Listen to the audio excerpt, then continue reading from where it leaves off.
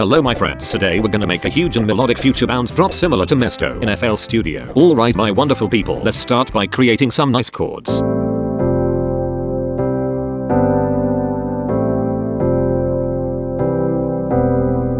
Now we'll chop them up and create the rhythm of the drop.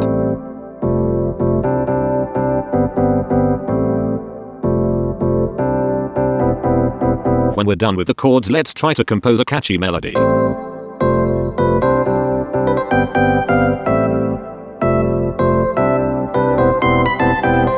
Nice. Guys, now that we've composed a melody, we can start on the drop. The first thing we're gonna make is a really powerful and distorted lead. Let's begin with this synth 1 layer.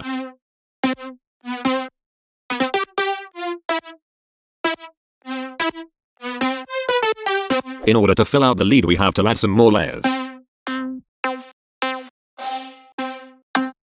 When layering future bounce, it's important to add sounds that are different from one another. That way they fill each other out, which makes the lead fat.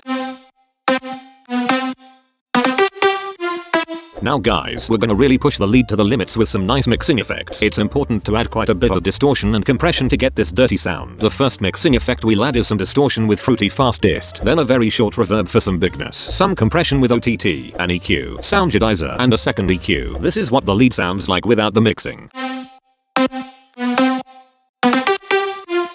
And this is with.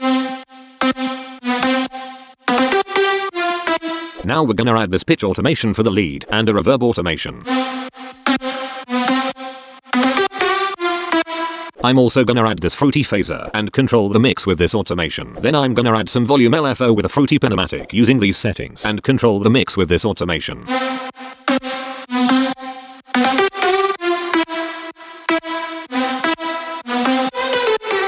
The phaser adds this cool effect on the lead. When it's activated, it almost sounds like it's going through a tunnel. Now my good men, we will create a fat bass line. But first, I would truly appreciate it if you subscribed and turned on post notifications. We'll start off with this synth 1 layer playing the bass line.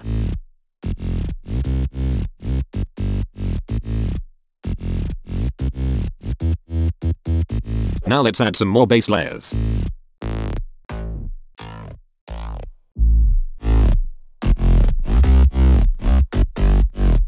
Now we're gonna mix the bass. I didn't add a lot of mixing effects here since the bass sounds quite good to start with. I also wanted the main focus in the drop to be the chords, so I couldn't make the bass too big. I started off by adding some distortion, then an EQ, some compression with OTT, and lastly a second EQ. This, my friends, is what the bass sounds like without the mixing.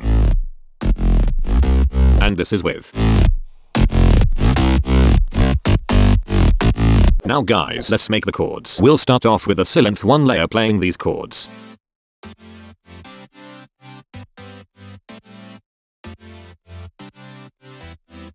Then we'll add a few more layers.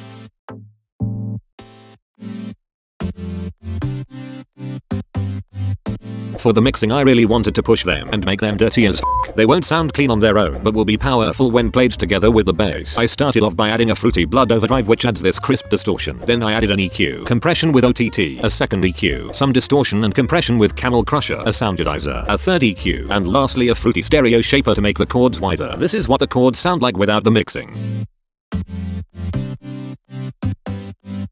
And this is with. They sound a bit ugly on their own, but when played with the chords you can hear why I added the heavy distortion.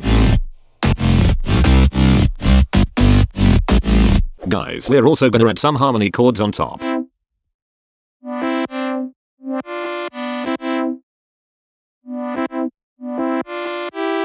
It's just this simple saw layer playing these harmony notes while being controlled by this cutoff automation.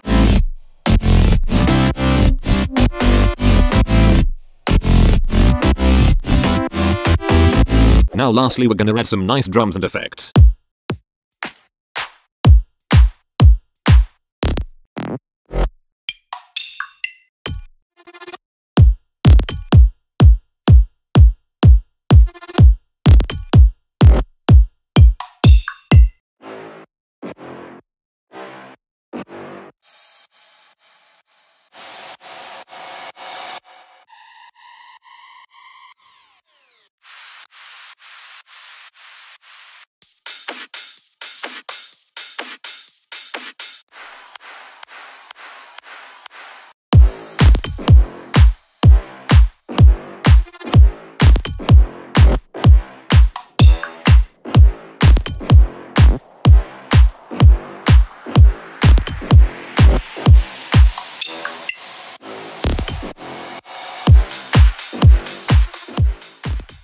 Alright guys, that was all of the elements of the drop, but before I show you the result, I would sincerely appreciate it if you went and checked out my sample pack. The link is in the description.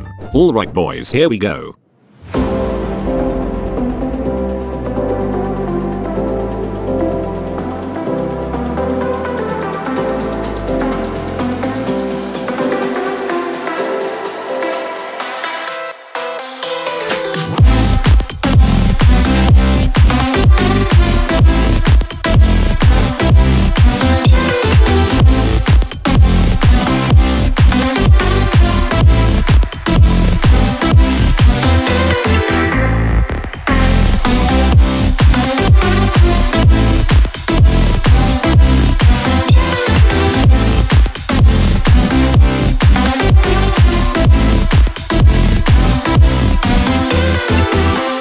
If you liked the video, please be sure to subscribe. Thanks so much for watching.